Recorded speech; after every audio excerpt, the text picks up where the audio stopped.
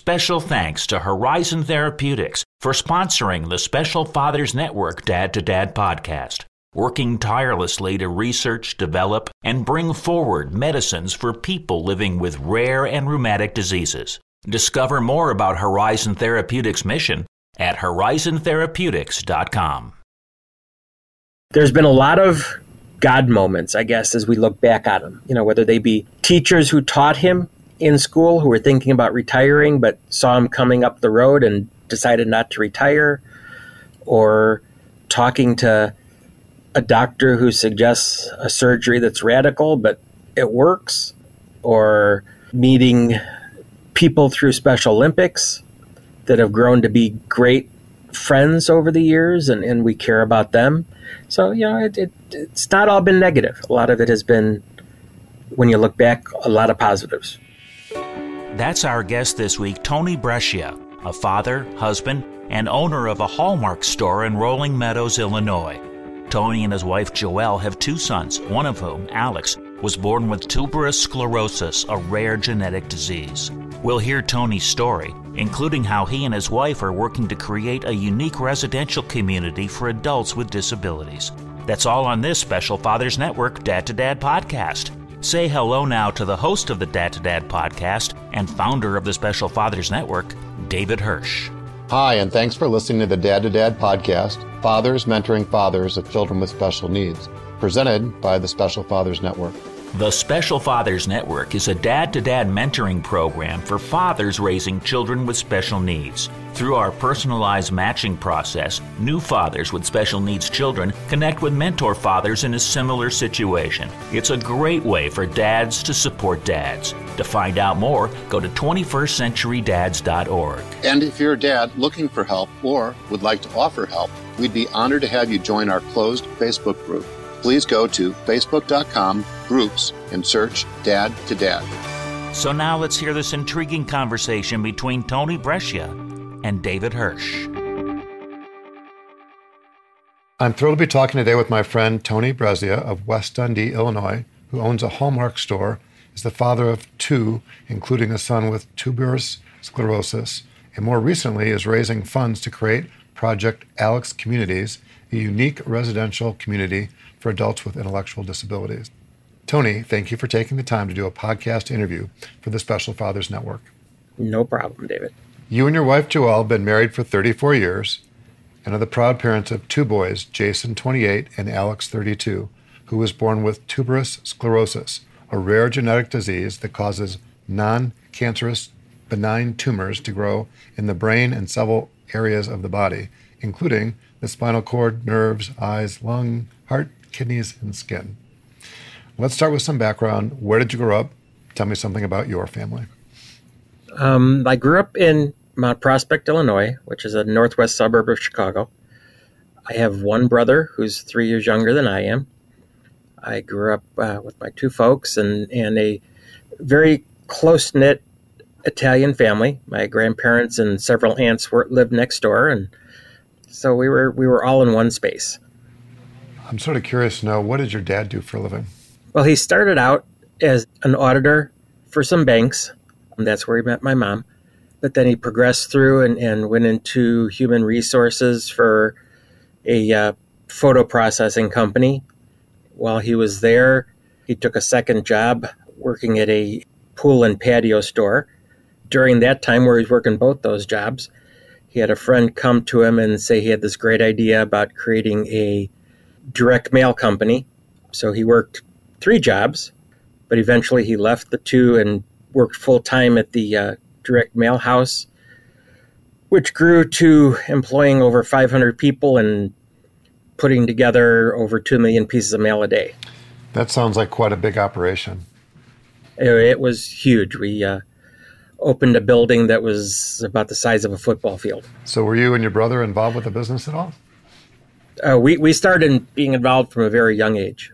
I remember going in on Saturdays with my dad, and we did this one job where we had to put letters in a box and then hot seal them with plastic, but you had to then poke holes in the seal when it came out, otherwise the stuff was going to blow up.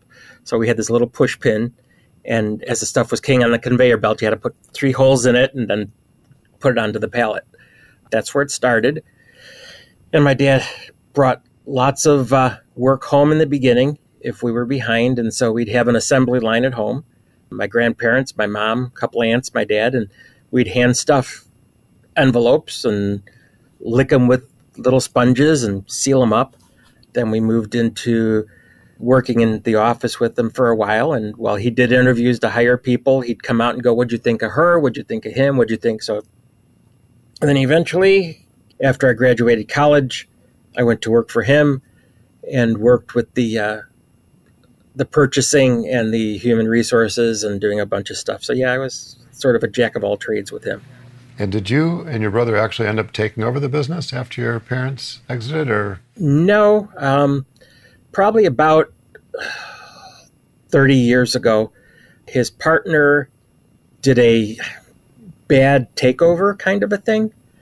He came in and he sort of ran the company into debt a little bit. My dad wasn't realizing what was happening, even though if he did the accounting stuff. And he came in and said he was going to buy him out. And we went through a really terrible time. My dad had a heart attack during that time because of the stress and the strain, and eventually just sold out to him, and we as a family moved on. So I'm sort of curious to know, how would you describe your relationship with your dad? Kind of all over the board. I was younger and he was working so much. We didn't have a lot of relationship because he'd come home after, 9:30, 10 o'clock at night, and we'd be in bed. As we progressed, it got way better. We were closer. We did a lot more together. But then we became really close while I was in college. He used to call me and ask me questions on how to deal with my brother. And so after that point, we became real close. And then as he got older and we worked more together, we were a lot closer.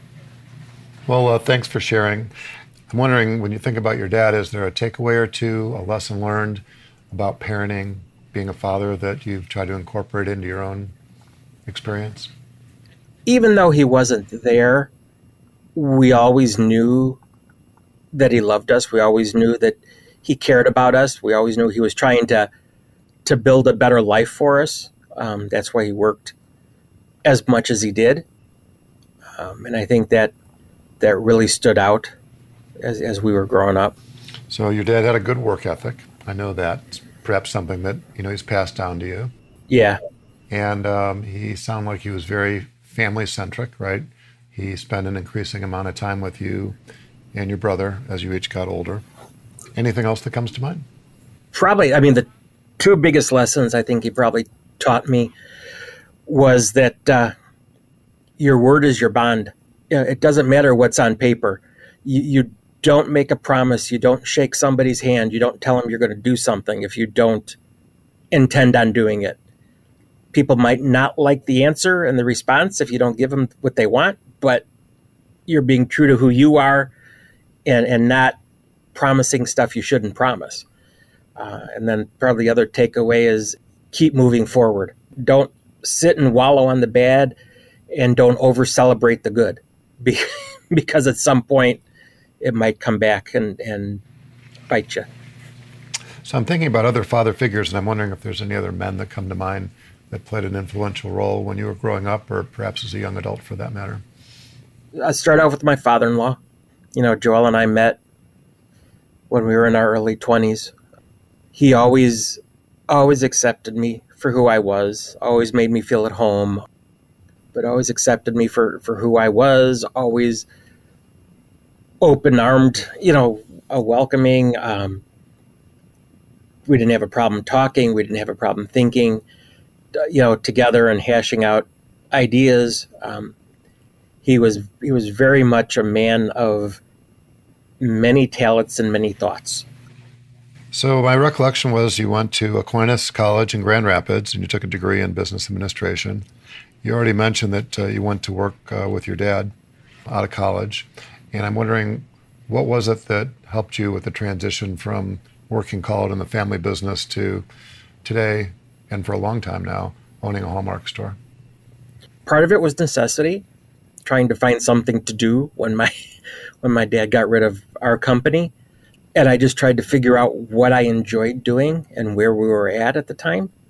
At the time, my mom was sort of a mini collector of statuettes and precious moments and whatever. And I was like, wonder if I could do this. So there was a guy near our business that I had become friendly with who owned a Hallmark store. And I just kind of was talking to him, and he introduced me to people who ran the Chicago area, and one thing led to another. Been doing it so long now, I don't even remember how long. But it's still fun, 90% of the time. 10% of the time are the frustrations of dealing with the public. And them not understanding you don't print cards in your back room or make...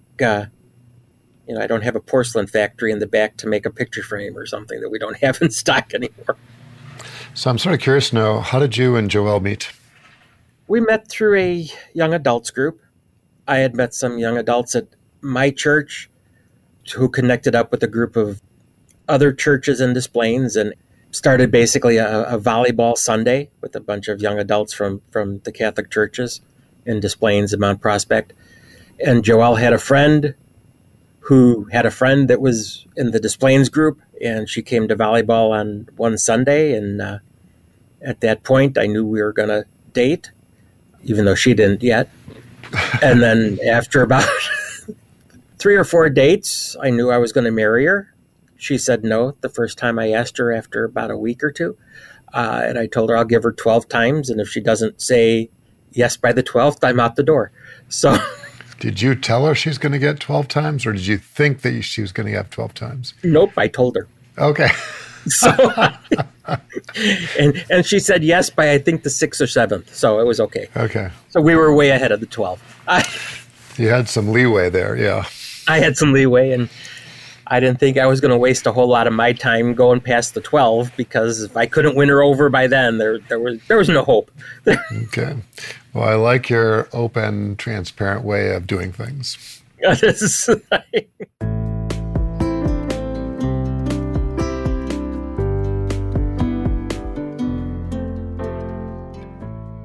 So let's talk about special needs first on a personal basis and then beyond. I'm sort of curious to know, prior to Alex's situation, did you or Joelle have any connection to the world of disability or special needs? Yeah, I have a cousin that was born with his umbilical cord wrapped around his neck. He was born when I was in college, so gosh, I think he's 35 now. He's a quadriplegic. He is nonverbal. He's also got a seizure disorder. So as he was a child and, growing up and stuff, they'd come visit my grandmother. And since they were next door, we'd spend a lot of time together. And when my aunt and uncle would go out, like to dinner or do stuff, I'd go next door and help Grandma take care of him. And Joelle just kind of fell into it when we started dating and got engaged, that she just started spending time and talking to him and doing stuff. So that was probably our biggest connection. Okay. So what is Alex's diagnosis and how did it come about? His official diagnosis is tuberous sclerosis. We weren't diagnosed right away. He was born after a normal pregnancy. Everything else was normal. Joelle had a C-section, which wasn't a big deal. Everything got done. I went home, slept overnight. She called me probably about 6:30 in the morning saying Alex was having a seizure in the nursery. One of the nurses noticed it, and they were going to airlift him to Children's Memorial Hospital downtown. Nobody knew exactly what was happening and what was going on. So I came to the hospital.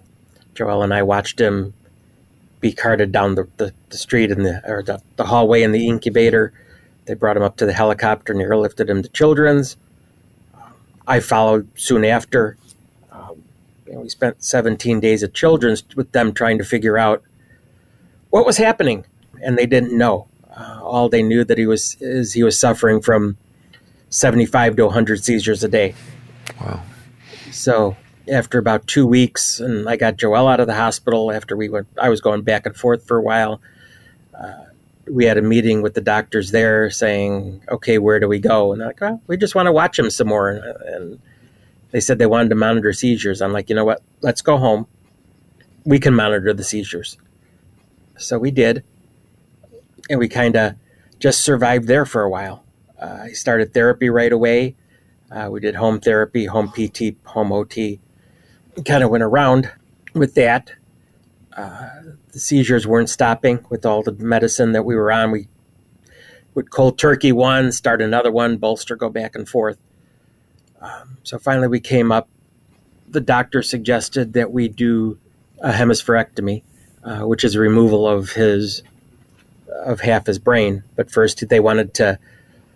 Tuberous sclerosis had been bantered around a while, but we had no definite diagnosis. So before we looked into the hemispherectomy, we went to University of Chicago, where the local expert on tuberous was. And we saw him, we saw that doctor, and we came out of the appointment saying he didn't have it. Because at the time, there were major and minor markers, there was no genetic testing, and he didn't think he had enough of the markers to be diagnosed with it. So we went from there, and then investigated the hemispherectomy, went and had that and had half his brain removed when he was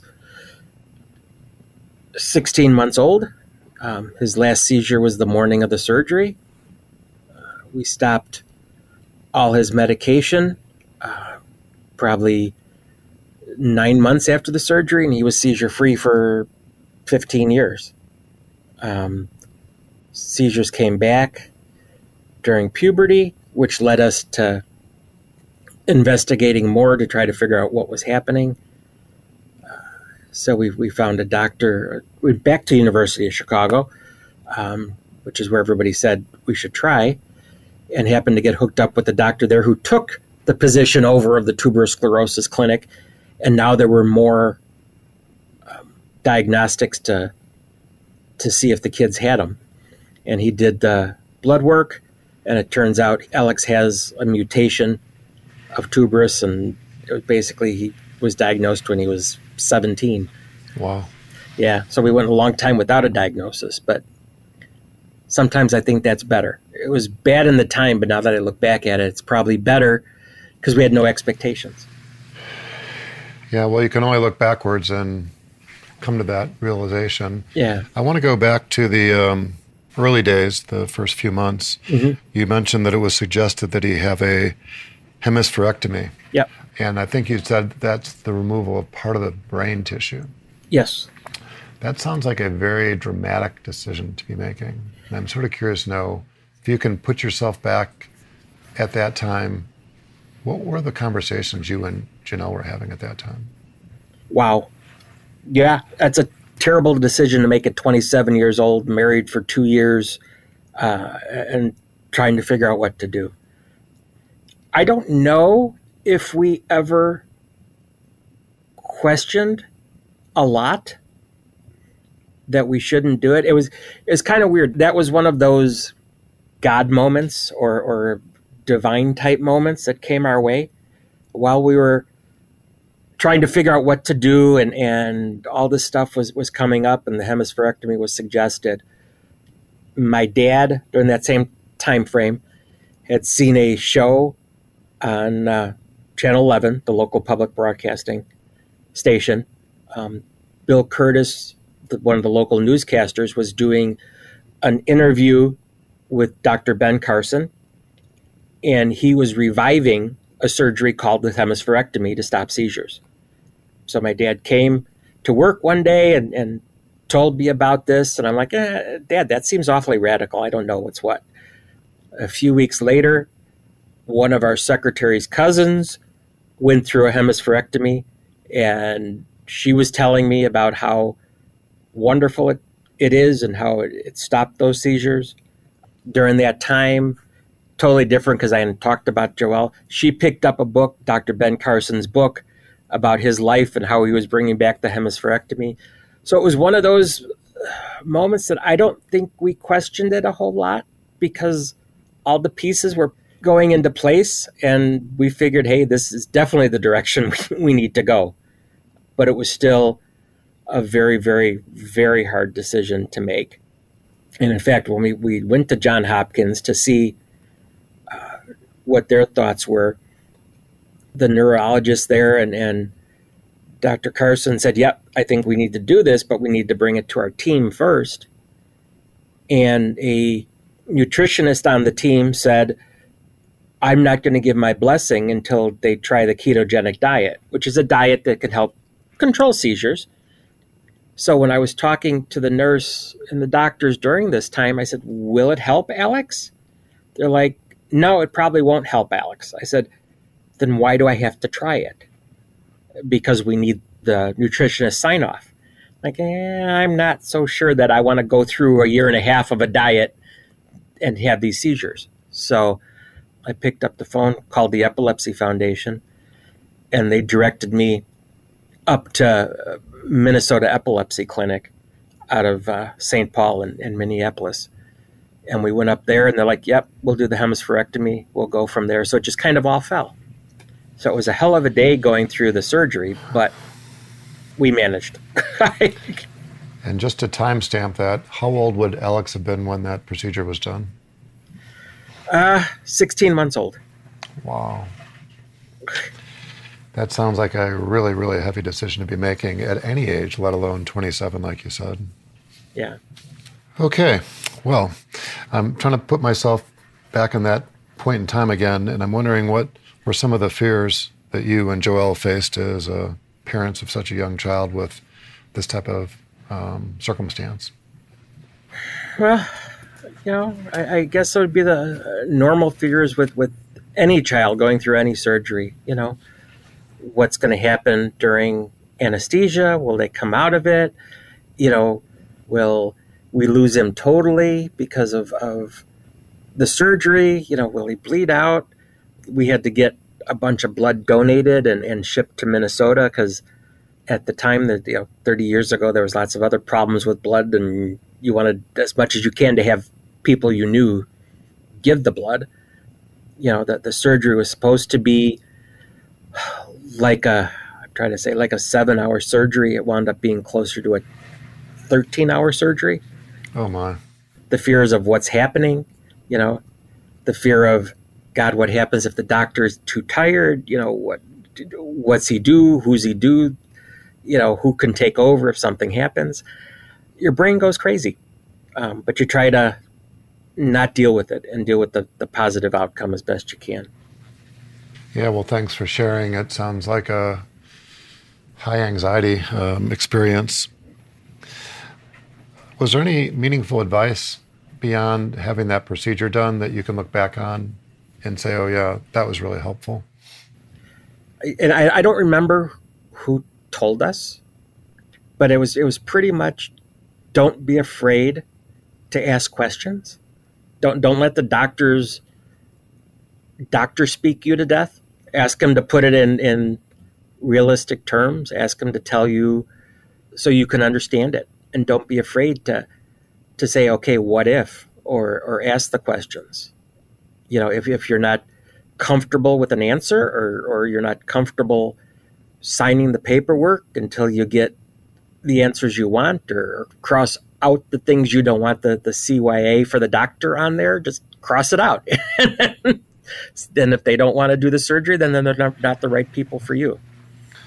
Yeah, well, what great advice to be able to speak up or advocate, right? That's what I heard you saying. Don't be intimidated by the doctors or the language that they're using. Yeah. And, make sure that you're comfortable with what's going on, even if they have to re-explain it or explain it in different terms to make it more understandable. And again, not to focus on the negative, but what were some of the bigger challenges that you've encountered along the way? In the beginning, after the hemispherectomy, we were home, I think, for about a month or two, and he started getting really, really sick.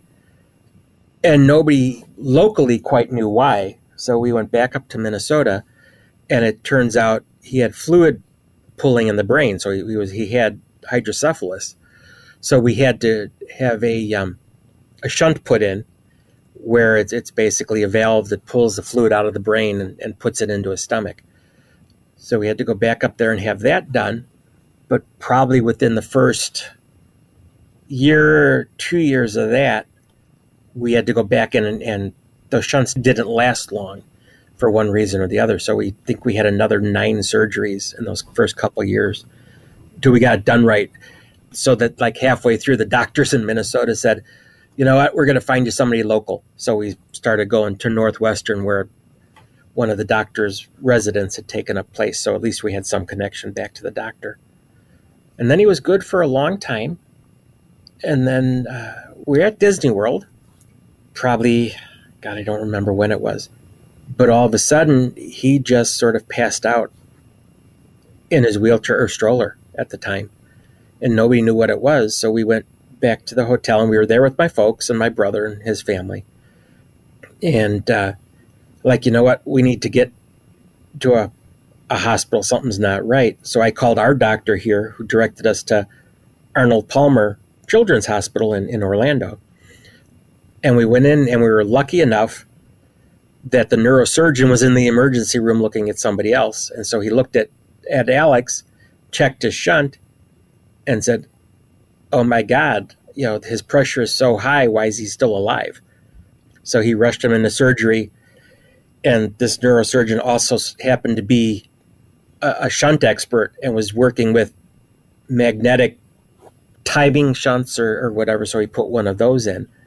And since then, knock on wood, we haven't had a shunt malfunction.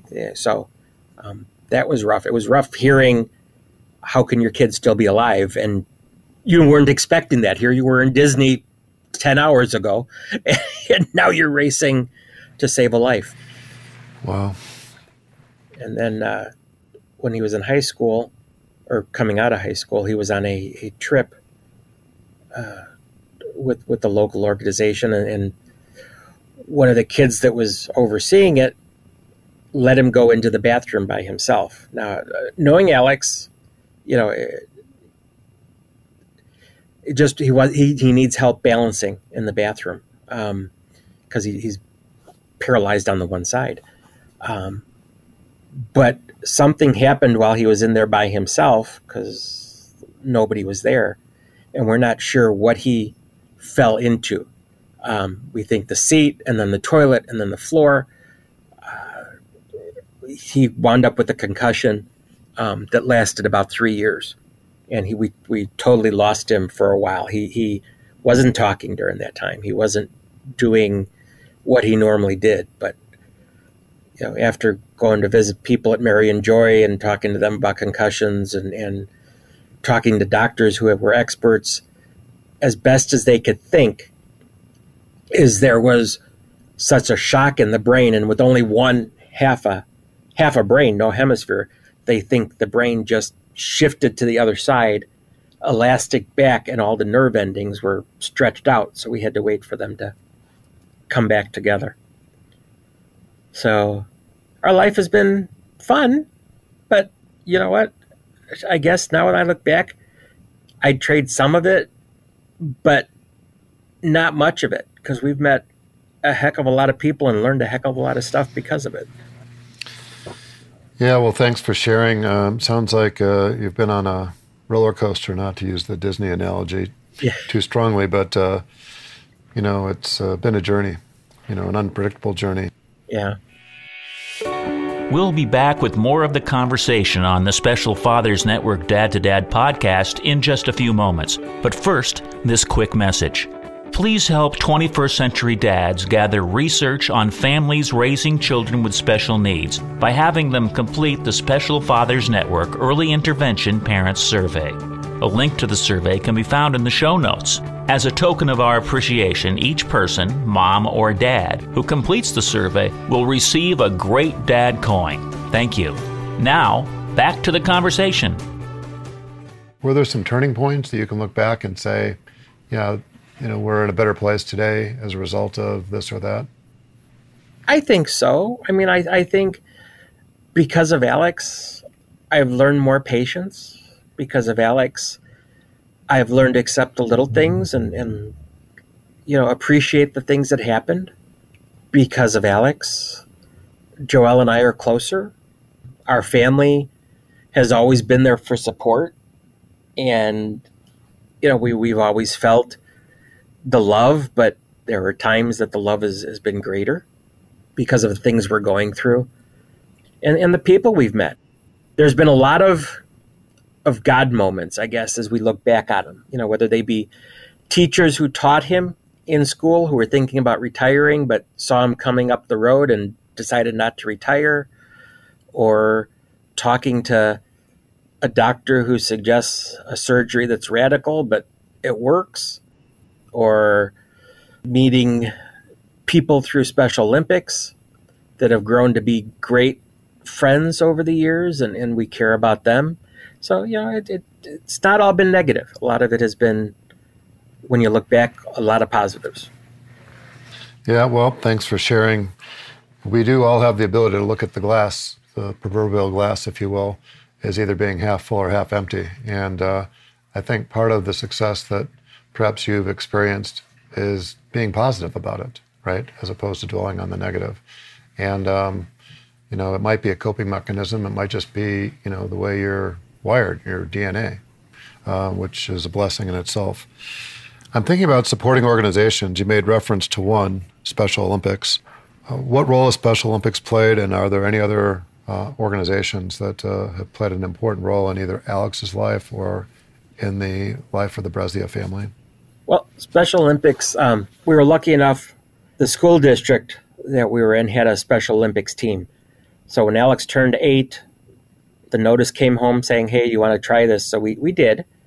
And we tried some track and field events where he did some wheelchair racing, and then assisted running and tennis ball throws and softball throws. And he moved on to soccer skills and volleyball skills and basketball skills, during his whole time there. And we met some really, really good people. So we had some great times with Special Olympics. NWSRA to a certain bit, which is the Special Recreation Association from the northwest suburbs. They were instrumental in the summers when there was no school. He would go to the camps and they would provide aids and help and people there. So that gave, us the break during the day where we didn't have to worry about him. He started therapy when he was 8 weeks old through a local pediatric therapy place that's run by 2 women. One of them was a friend of my aunt's, which I didn't know. And my cousin started going there when he was born, which I didn't know until after we got there. So they were instrumental in helping him build up his muscles and move, and they weren't afraid to try different things. Yeah, well, thanks for sharing. I'm wondering if there's any other organizations in addition to the Special Olympics that come to mind. Yeah, I guess the couple of that have helped the most is Canine-Companions for Independence. Alex has a therapy dog through them.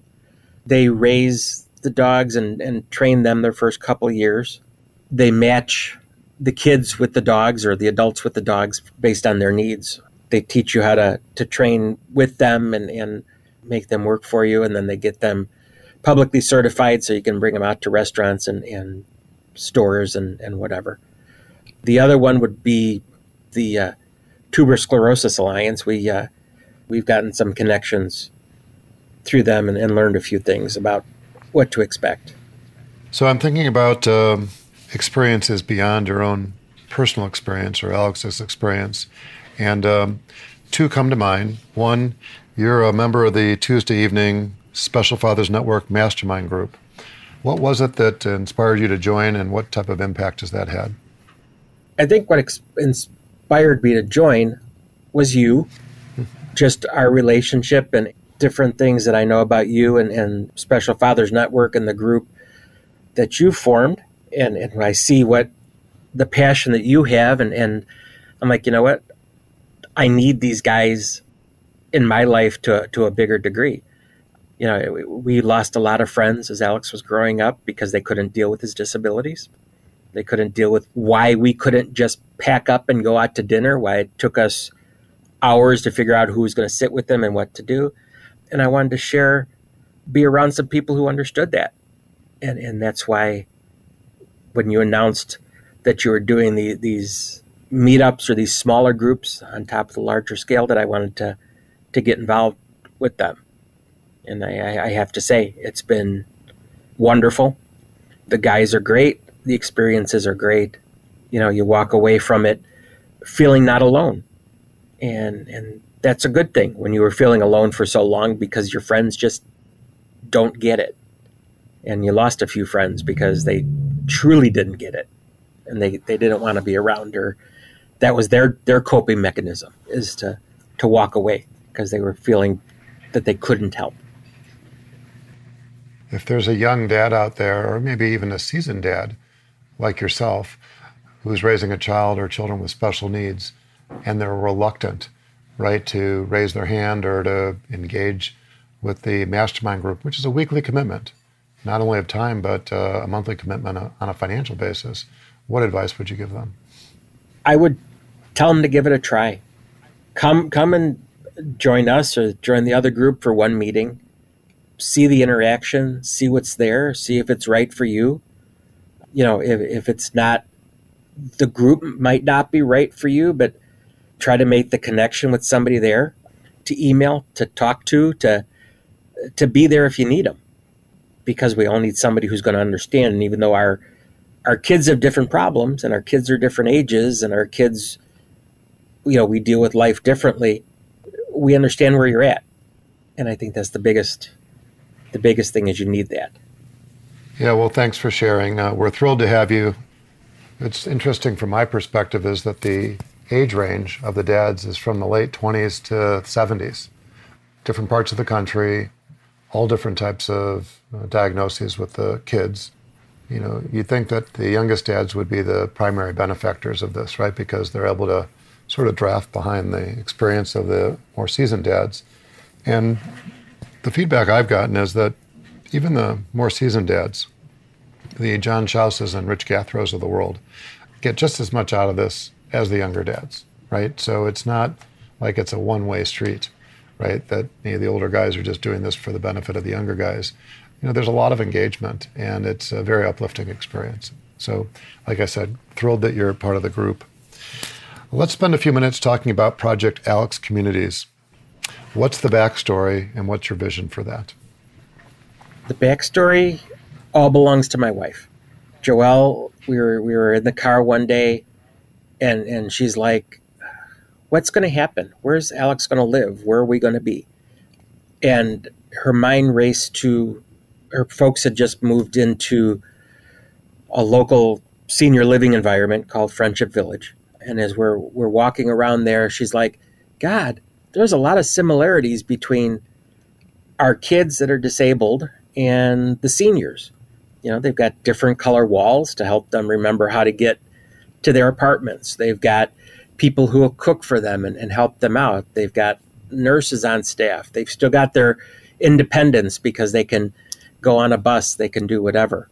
And she's like, I bet this would work if we could put this together for the kids. So that became her giant balloon and her giant thought. And over the years, we did a feasibility study because we knew it existed and there was a need for this housing, but nobody else did. So we raised funds and did a feasibility study, and the guy came back and said, God, there is no place. And it's like, yeah, we told you that. But so he's like, yeah, this is definitely something that is needed and definitely something that could work.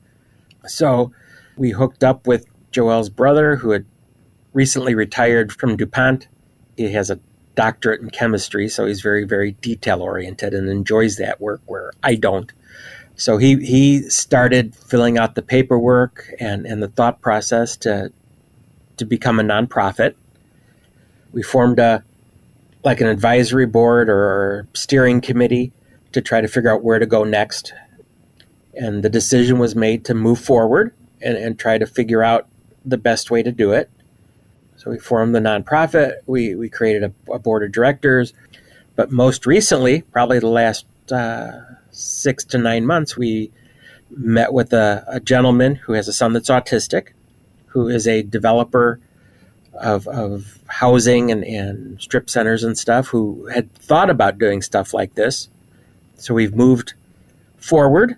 We now have the developer. We now have some basic drawings of what we're going to look like. Now we're down to about a 10-acre site. And what's unique to our thought is we want parents and or community members, people who are comfortable around our kids, to live in the same area and create a community of people who can allow the parents to go on vacation but feel comfortable that the kids are going to have somebody there to help them out.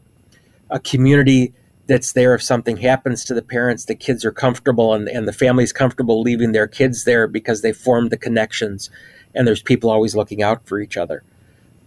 And then a recent addition that we've sort of come up with is to have a small retail strip center on the front of the property so that the kids who are capable have a place to work, a place to train, skills to learn, and maybe put in a coffee shop or a pizzeria, different things to teach the kids things to do.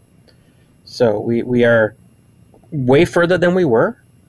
We're going to be starting our capital campaign very shortly to start raising money to buy the land and build the building.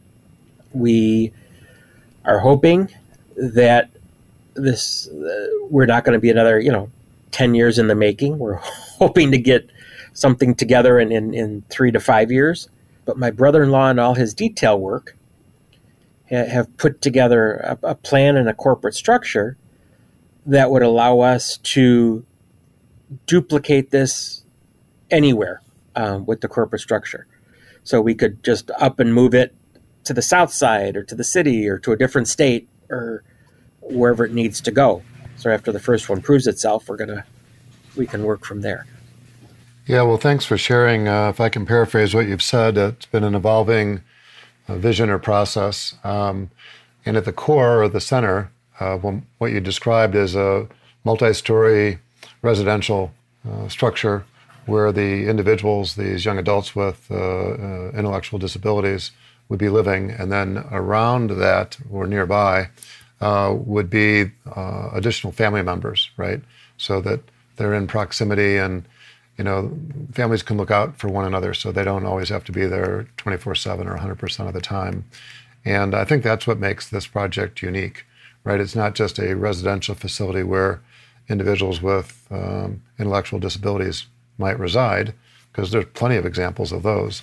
But I think the fact that you're building in the family component and then perhaps a retail component, makes us quite a bit different than most of what is out there.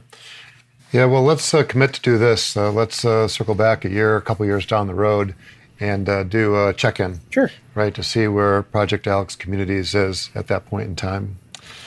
So I'm thinking about advice now, and I'm wondering if there's any advice that you can offer parents, specifically dads, maybe younger dads for that matter, who find themselves at the beginning of their journey.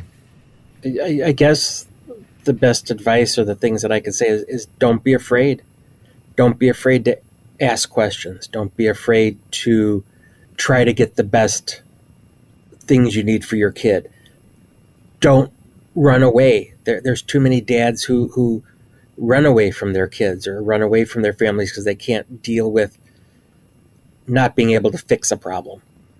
Don't be afraid. Everything will work out and be what needs to be and what needs to happen. It just will. It just will. Yeah, well, spoken like a true veteran. Thank you for sharing. So I'm sort of curious to know, why have you agreed to be a mentor father as part of the Special Fathers Network? Because I didn't have one. I tried over the years. And I remember we were at therapy and they were having a parent support group once. And Joelle and I got, I think, my mom to come and watch Alex. I think he was a couple years old. And we walked into the group and into the room, and it was all women. It was all moms. I was the only dad there. And I got bombarded with well, why isn't my husband here? What are you doing here? Why can't I get my husband to come? And my answer to them was, I don't know. That was my best answer. And so I always tried over the years to try to reach out to dads, whether it be the dads I knew from Special Olympics or the dads that I, met through the Tuberous Sclerosis group, and say, hey, let's go to dinner, let's talk, let's do whatever. It just wasn't there. So then when I heard about your group, it was like, yay, I fit right in here. And this is what I've been looking for 20 plus years. Yeah, well, we're thrilled to have you. Thank you for being part of the Special Fathers Network. If somebody wants to learn more about Project Alex Communities or contact you, what's the best way to do that? Our website is proj, P-R-O-J, alex.org. We've got some stuff on there. Because we haven't started building yet, we've been running programs for the kids every quarter, so you can look back and see what we've done and see what's coming up. You can see what's there if you want to get involved. And you can probably drop me an email through there. Joelle's the one who grabs those emails. If you want to reach out to us, and she can pass it on to me, and we can kind of, I'll get back to you through there. We'll be sure to include that in the show notes so it'll make it as easy as possible for somebody to follow up with you. Tony, thank you for your time and many insights. As a reminder, Tony is just one of the dads who's part of the Special Fathers Network, a mentoring program for fathers raising children with special needs. If you'd like to be a mentor father or are seeking advice from a mentor father with a similar situation to your own, please go to 21stcenturydads.org. Thank you for listening to the latest episode of the Special Fathers Network Dad to Dad podcast. I hope you enjoyed the conversation as much as I did. As you probably know, the 21st Century Dads Foundation is a 501c3 not-for-profit organization, which means we need your help to keep our content free to all concerned. Would you please consider making a tax-deductible contribution? I would really appreciate your support. Tony, thanks again. Thank you, David. And thank you for listening to the Special Fathers Network Dad to Dad podcast. The Special Fathers Network is a dad-to-dad mentoring program for fathers raising children with special needs. Through our personalized matching process, new fathers with special needs children match up with mentor fathers in a similar situation. It's a great way for dads to support other dads. To find out more, go to 21stcenturydads.org. And if you're a dad looking for help or would like to offer help, we would be honored to have you join our closed Facebook group. Please go to facebook.com/groups and search Dad to Dad. Also, please be sure to register for the Special Fathers Network bi-weekly Zoom calls held on the first and third Tuesdays of every month. Lastly, we're always looking to share interesting stories. If you'd like to share your story or know of a compelling story, please send an email to david@21stcenturydads.org. The Special Fathers Network Dad to Dad podcast was produced by me, Tom Couch. Thanks again to Horizon Therapeutics, who believe that science and compassion must work together to transform lives. That's why they work tirelessly to research, develop, and bring forward medicines for people living with rare and rheumatic diseases. Discover more about Horizon Therapeutics at horizontherapeutics.com.